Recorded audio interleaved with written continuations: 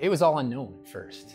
We didn't really know what was happening. I think at the beginning there was a bit of fear that I think that we all had. We didn't know what to expect. We didn't know the severity of what this virus could do. So we were really looking to make sure everybody was going to be safe. With COVID-19 was really interesting for me because I had actually been on maternity leave and was coming back in right in the middle of the pandemic. It's the last vacation that, as a full family, because my son was graduating and graduated last year, we drove to Seattle, and from Seattle to Japan, Japan to Indonesia to Bali, and then 2 other plane flights to a remote island. I had that, I guess, added element of a little bit of stress that not only had I taken time off work and was coming back in, but the whole realm of the world had changed when I was coming back to work. We were on top of a cliff overlooking the surf. And when we landed, you know, we heard that a pandemic was declared.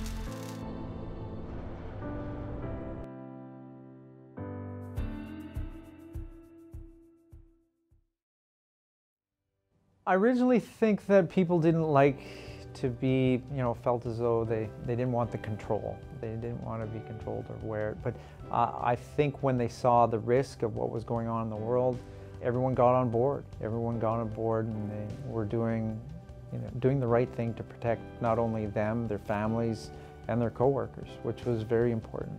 None of us had any experience with a global pandemic.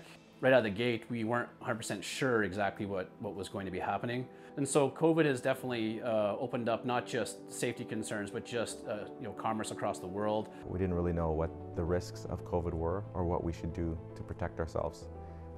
So that made it extra challenging.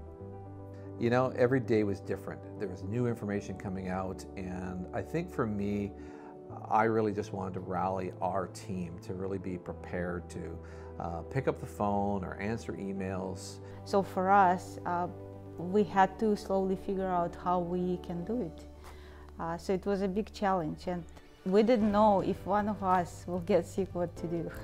The initial reaction in the beginning was largely emotional, as the science really wasn't quite there yet. But that was quickly managed through science-based approach to this pandemic. So we took cues from what the government laid out for us to do, so the government of British Columbia, as well as the government of Canada, but also we had looked to our leadership to develop something quickly in place just to keep our employees, keep us safe.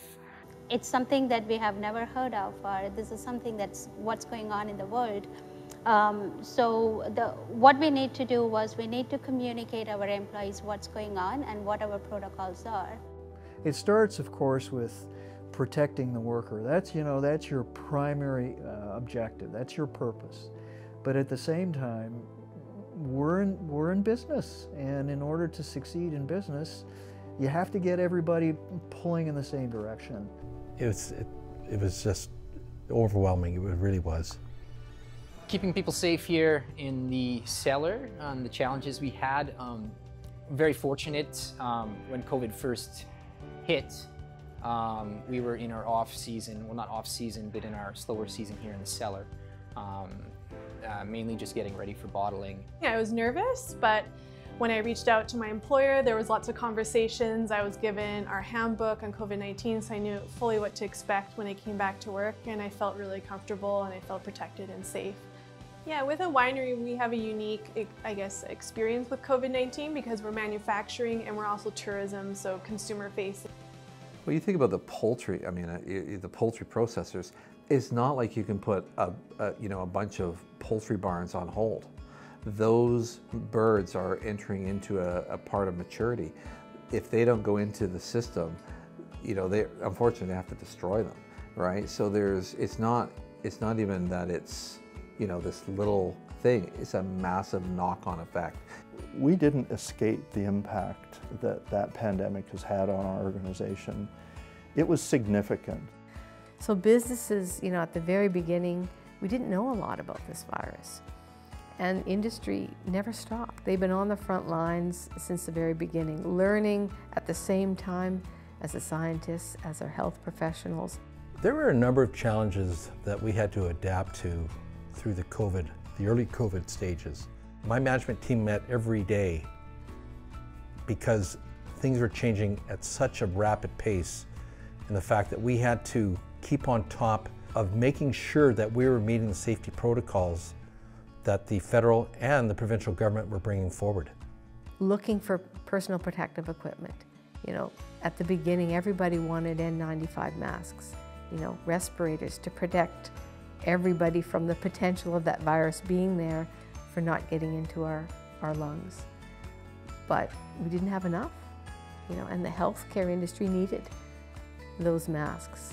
We all did at a period of time, unless it was, you physically had to be here. There was some, doing checks and some type of meetings had to happen face to face. But generally, for a period of probably 6 to 8 months, most of us all worked from home. So we had an environment, even today, there's probably 20% of our workforce is out of the office here is working from home. A lot of the office team can go and work from home. We can send our engineers home, we can send our administration team home, we can send our finance team home. We have that luxury on the office side. We do not have that luxury on the manufacturing side. As for our safety culture and the pandemic, many things can be said. Our culture certainly helped us a lot. In manufacturing, sometimes you have specific processes that have been perfected over years where we found the most efficient and safest way. I think one of the biggest challenges is that a majority of our team are essential service workers. They're production staff. They have to be in the building to do their job. It's not like they could bring a box home to form it and then bring it to a customer. So to be able to have our team come into work feeling safe, feeling healthy, and that they know that their coworkers are also healthy, that was a really big challenge for us. When we put a new product into production, it has basically about 8 days before the process is complete. Any kind of interruption in between that 8 days most certainly would result in a product that is not usable.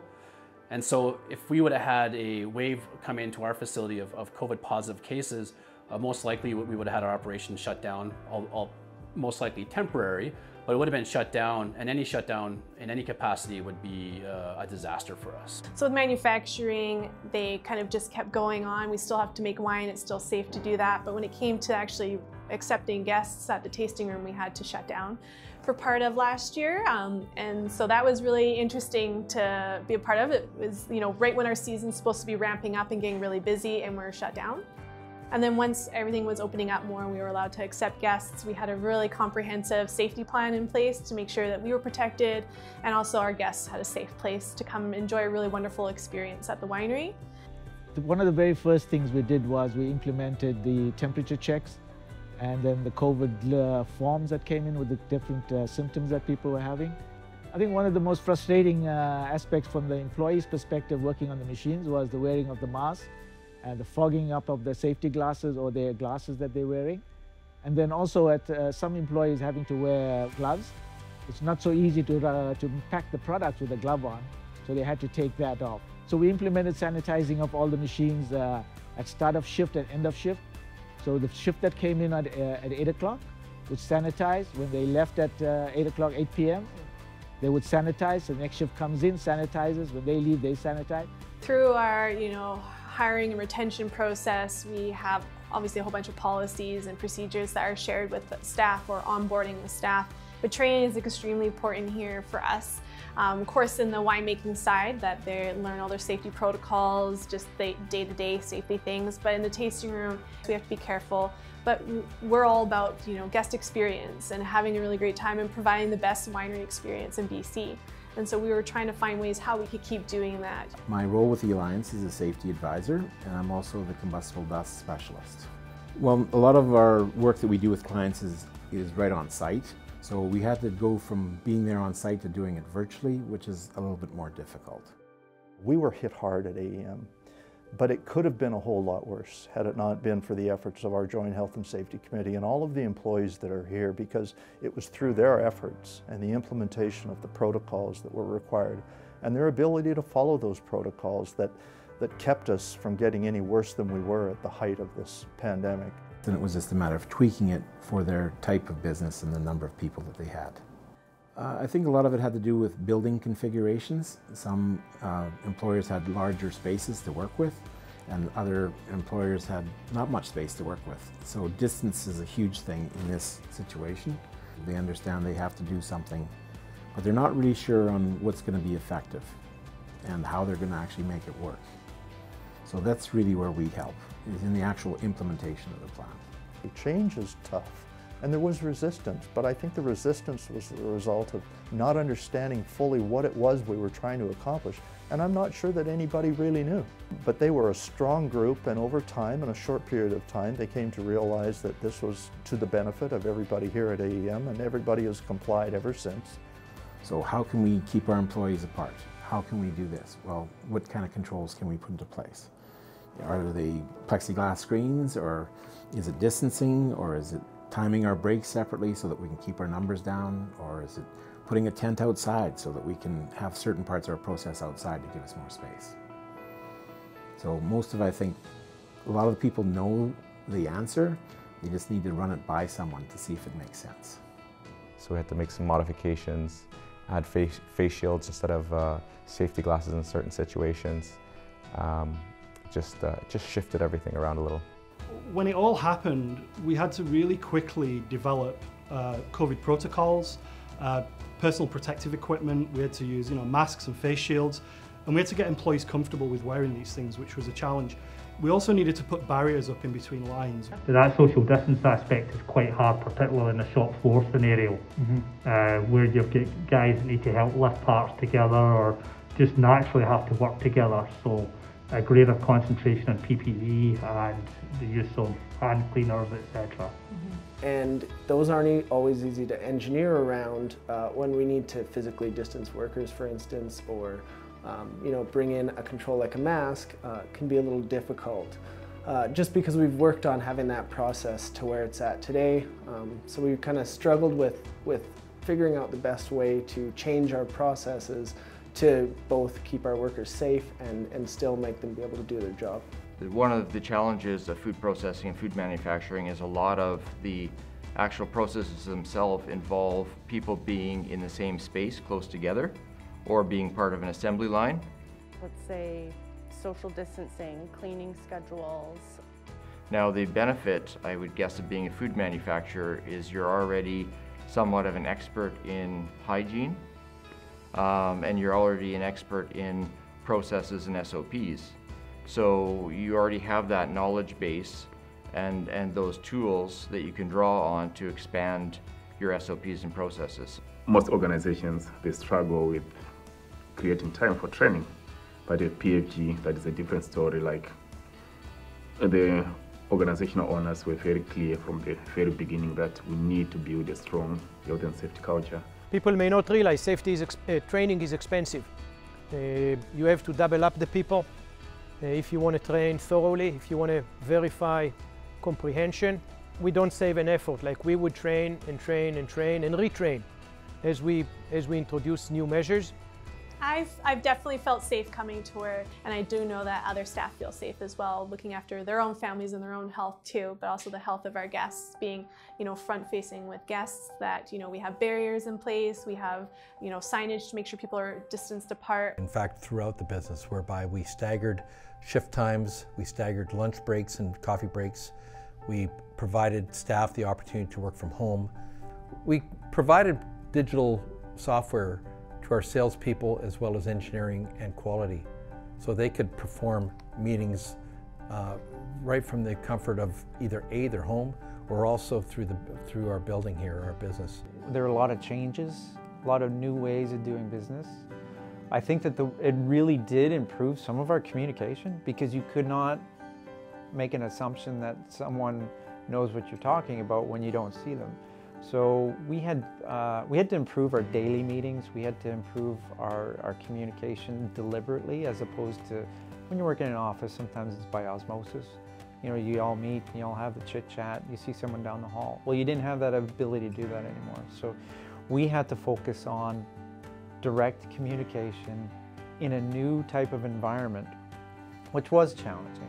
So we had to really adapt and move to online sales much more than we've ever done in the past. You know, anywhere from hosting online Zoom wine tastings to interesting packages through our e-commerce, engaging on social media more. Over the last couple of years, we've really been building a safety culture and earning the trust of our staff. And so when we have controls that we put in for COVID, a lot of our staff bought in really quickly because we've built this program that shows that our program is to keep them safe and support them, and you know, so we really didn't have a lot of pushback from our staff. Once we were starting to ramp up production, getting ready for harvest, we had to bring in seasonal workers to meet the requirements and demands that we have. It was interesting. There was a lot of people afraid to travel, and a lot of our interns that we bring into the cellar are traveling winemakers or traveling cellar crew. So we wanted to make sure that we had something in place before they came, so when people were applying for the jobs, they know that when they come here, they would be in a safe environment, they would be in an environment where they felt protected. Our employees worked really well in terms of the changes. It was difficult though, because we were constantly changing. We would say one thing this week, next week we were changing direction. And it made it difficult, and this is where it was really important, because every 2 weeks I put out State of the Nation communications to the staff to give them updates of where we were with respect to all the protocols and procedures that we had to follow. The fact that we were deemed an essential service, given the fact that we were supplying product to the medical as well as the transportation markets. The transportation markets were very important and significant in terms of COVID relief, because they would be transporting vaccines, food, water, so we had to stay open. So it required me to be here actually a lot more than I thought I would be. I'm a type A individual and I love my work, but I also love my employees too. And you know, I saw what the COVID pandemic was doing to a number of our employees.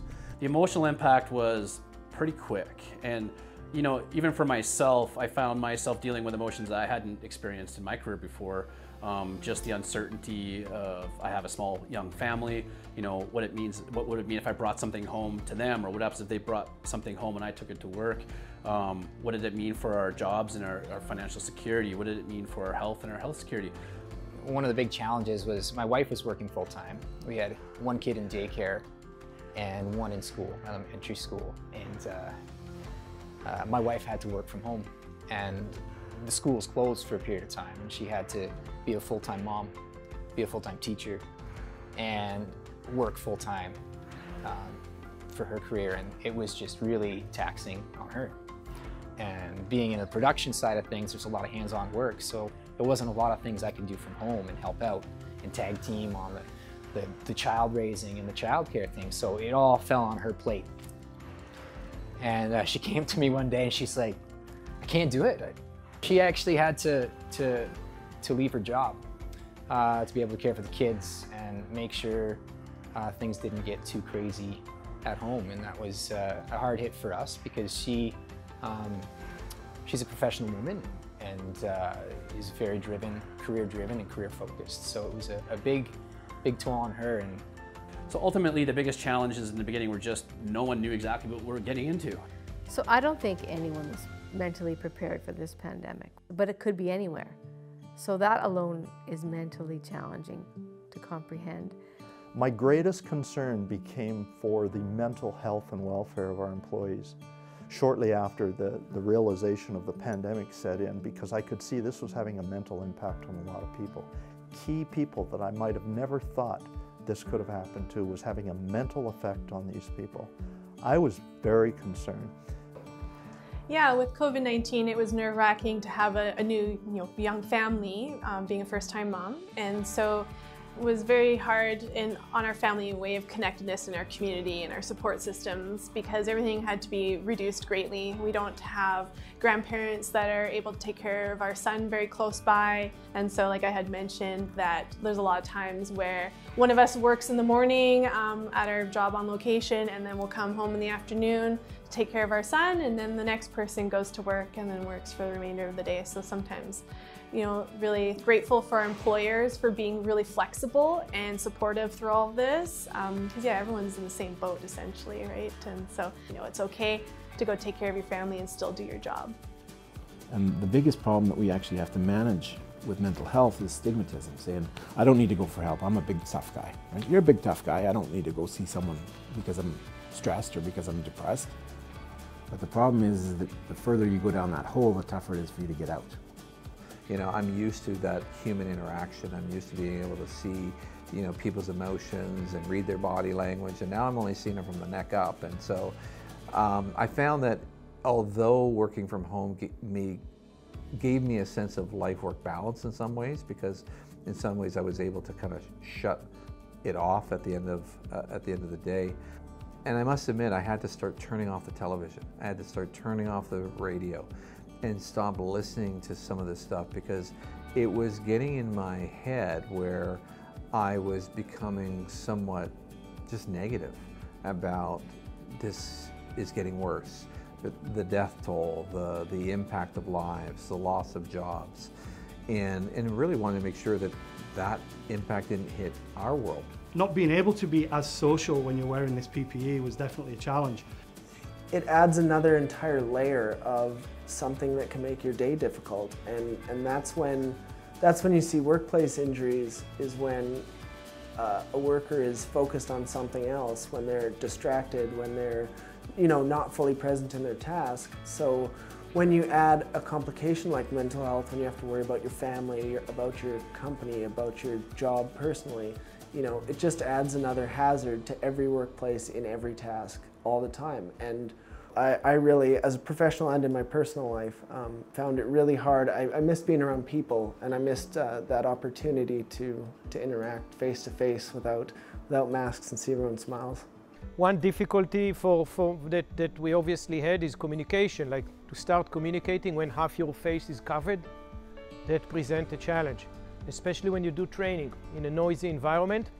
It's very, very difficult to communicate freely, express yourself, and make sure that the other person, the new employee, comprehends and fully understands. You are missing lots of the facial expression that in many ways lead you to understand and to see what's going on. We learned to work with it, but obviously that's something that we could not compromise. And then the anxiety levels of employees was a tremendous challenge. Everybody was very concerned around the pandemic in general, but that was very difficult to manage. Just people's mental health has continued to be a challenge going forward. And I think one of the major things that we did from a perspective from the company, we became very understanding to that stress level, and we accommodated as much as we could accommodate people to take time off from work. So there was a camaraderie between the employees as well. Luckily, no one in my family or friendship have been really sick with COVID, and luckily no one at work has really been impacted either.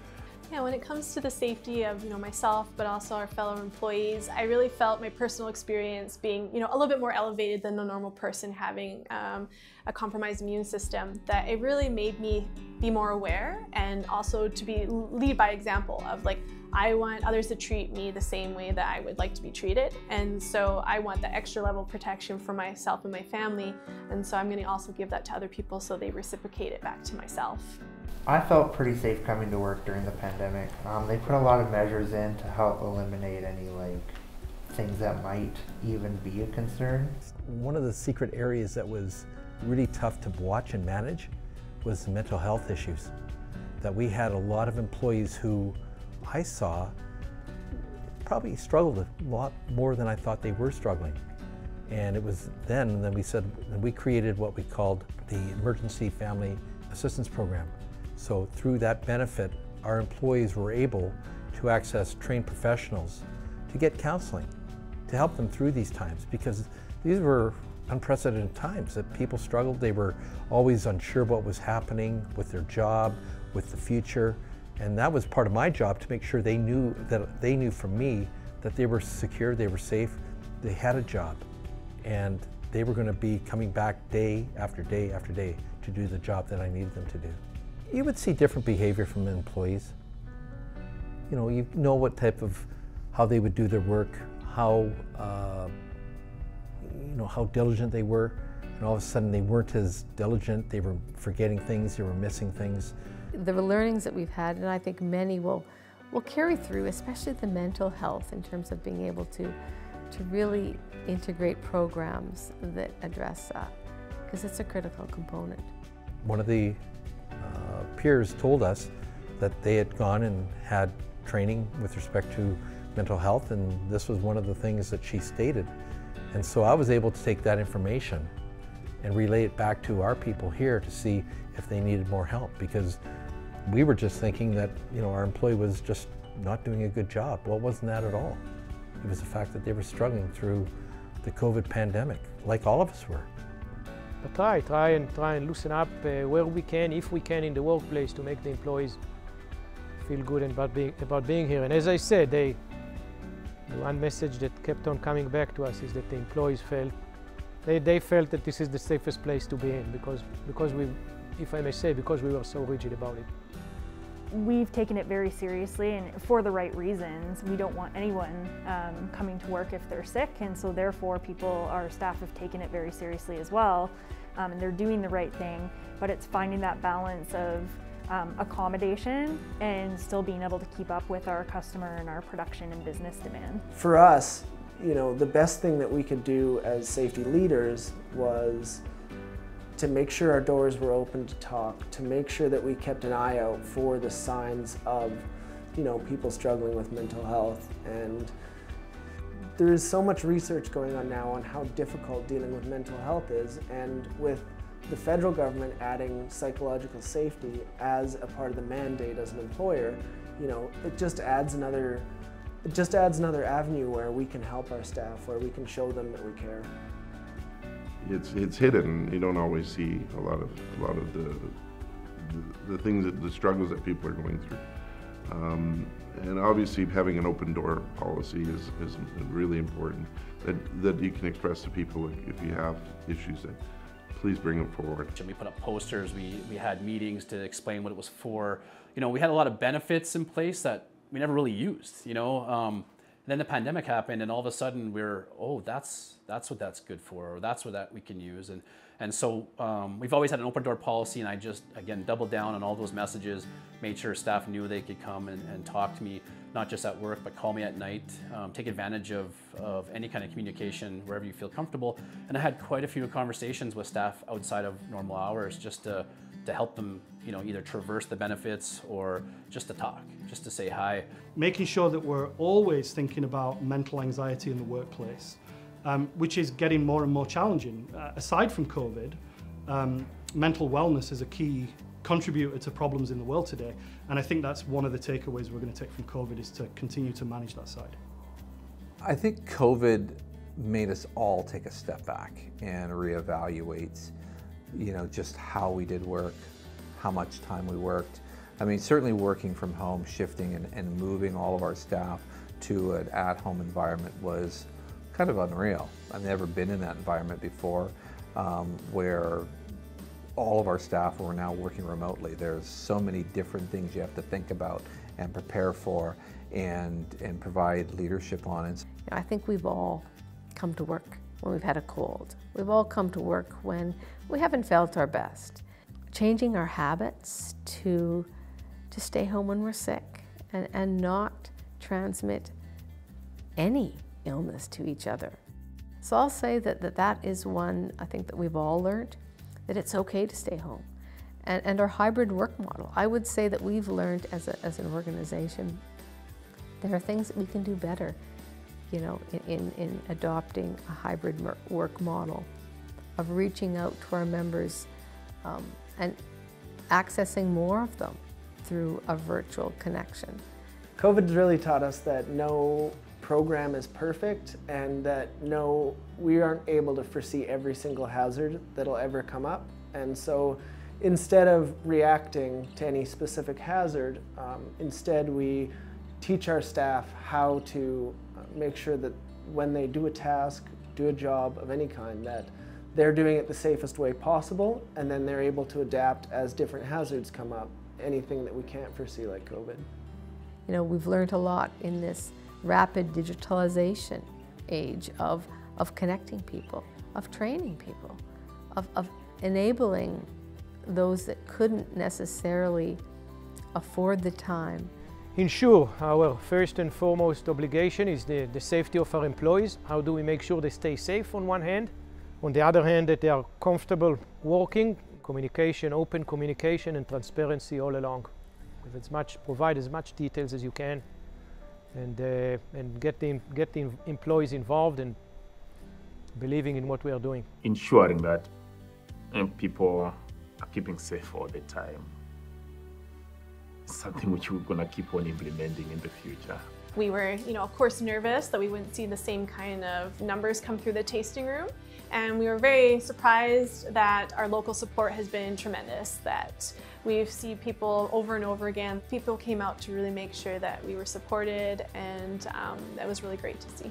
It's changed our planning, it's changed what we can look forward to, and what most of which is out of our control, which has been challenging.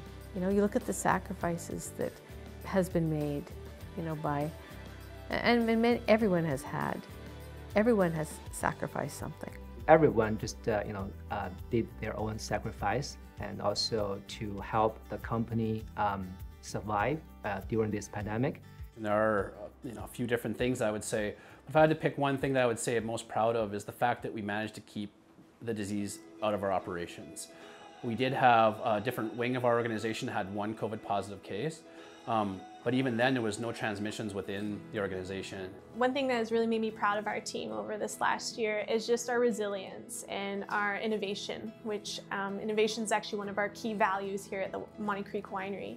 And we just really looked for ways how we could continue to obviously be open and working, but just to also have that elevated experience that yes, we're in a pandemic. So it's all of us together, we as one team, and our employees giving all those feedbacks to us. That's what made us we work together and then one team, and I'm always proud to say this, and I'm saying this again. As of today, no positive cases at all in our brewery. I think that, we've shown our staff that our safety team trusts them to make the right decision, and that not only does their behavior affect themselves, but also all of their coworkers. And having such a strong team, it's pretty easy to have our staff do the right thing and take care and be stewards of their own safety. When we're not around, when we're not there to enforce, we've shown that we trust them enough to make the right decision. There's been so many challenges, there's been so many difficult situations that have come out of the blue, not things that we were anticipating. And the thing that I think that I'm the most proud of with our safety program is that we were able to stay the course. I think basically from HR perspective, every single employee who is coming to work during the last year is a hero. Because you can freak out and stay home. Instead, they all came to work and they supported company, they supported each other. My heroes are our employees that kept showing to work. They are not the ones that probably are seen in the public eye. I'm definitely looking forward to life post-pandemic, that I would love to be around family and friends a lot. I want that for my new family as well, my son, to have those connections. I would imagine 10, 20 years from now, when I'm looking back at this experience, I will almost in a way be thankful for a lot of it, because what it really made me realize is the importance of relationships. I had, not that I didn't give what I thought I needed to, but what I didn't realize was, working from home for the first time in my career, I could say bye to my children before they went to school. It's just an extraordinary time for them to be able to achieve all of this, in continuing to move forward with their business, to enable it to survive and thrive.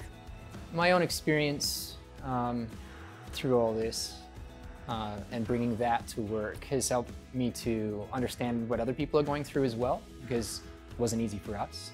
Just got together, formed a task force, and just did amazing things to keep the company going and to keep everybody safe. I'm so proud to work there. You know, character is what you do when no one's looking. That they were liable to their coworkers to make sure that safety was not only something they did at work, but it was something that they took home with them as well. Do I think we'll merge as a stronger company? Completely. We've already done that. That we've been able to dive deeper into, you know, who we are, what we're doing, and why we're doing it. Instead, it was a whole team effort. It really was, and that was worth it to me.